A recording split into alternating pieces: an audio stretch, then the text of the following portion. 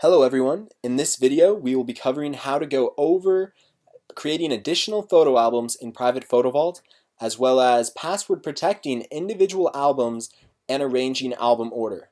Alright, so the first thing we're going to be doing is creating the additional photo album. So you start out on the Albums tab and you click the plus button on the top right of the screen. And then we'll give it a name, so Wallpapers. And now you're given the ability to create a password-protected album. At the moment, we'll say no and just hit create. And we'll import some photos into the Wallpapers album. So I'll select this photo, and this photo. Now check, they're all there, and let's delete them from the Photos app.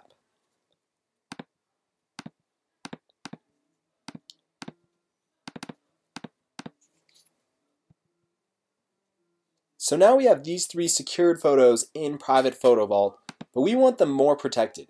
So what we can do here is hit the edit button and tap on this album. We're given the ability to rename the album or add on an additional password. So I'll make it simple, AAA, and hit done.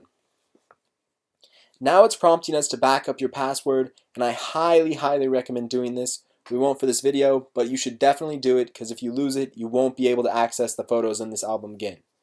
So hit cancel, and here we have it. So now, to get into the album, enter our passcode, and there we are. And so let's say someone happens to break through your first layer of passcode here, and if you have some super secure photos, just put them within that extra layer of protection. Alright, next. Let's say you have a few more albums. So I'll just create a few here. Houses, create. Space, create. And you want to arrange the order. You can start by tapping this top left edit button and then simply dragging the albums in whatever order you want. So I'll put them in alphabetical order here, and there we have it. Alright, so that's the end of this video. Thanks for listening.